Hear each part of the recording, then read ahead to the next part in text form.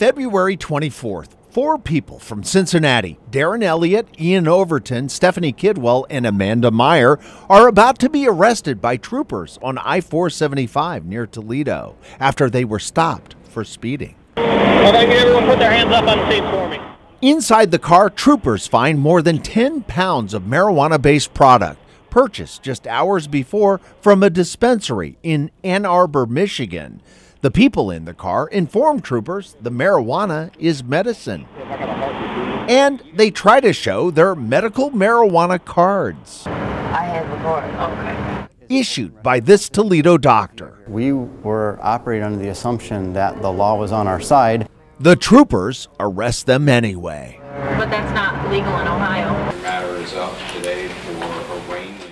All 4 now face multiple felony counts of possession and trafficking in marijuana and hashish, which is difficult for Darren Elliott, one of the 4 charged, to comprehend. Next thing we know, we get things in the mail, indicted on charges, and we're facing 33 years in prison. What Darren and the others relied on is something called the affirmative defense. Simply speaking, that means if Darren and the others adhered to the guidelines of the new law, there should be no legal consequences.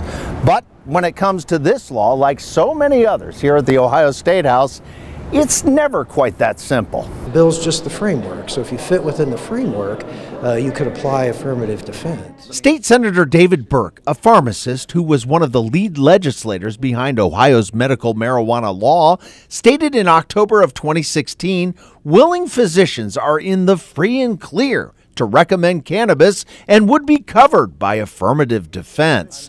But when I found Senator Burke just days ago in the hallway of the State House, he told me only courts can decide if you're truly covered. Not the judicial branch. You'd have to look at what the law says and apply affirmative defense into the bill the way it's written. Are you worried about the confusion this creates? No.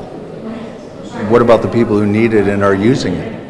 Well, again, looking at affirmative defense, if you apply the bill to your affirmative defense, the court would have to decide whether or not you fit in those parameters. So according to lawmakers, the case of the 4 from Cincinnati is where it belongs, even if a doctor, No one else is questioning what we do except this court on this day. and his patients They need a free to leave. thought medical marijuana cards I have the card. were enough to cover them. You have right, remain silent, and he's taken. Ironically, this case could be decided after September. That's when the state medical marijuana program is scheduled to officially begin, which means everyone with a medical marijuana card issued by the state at that point will not have to use any defense at all.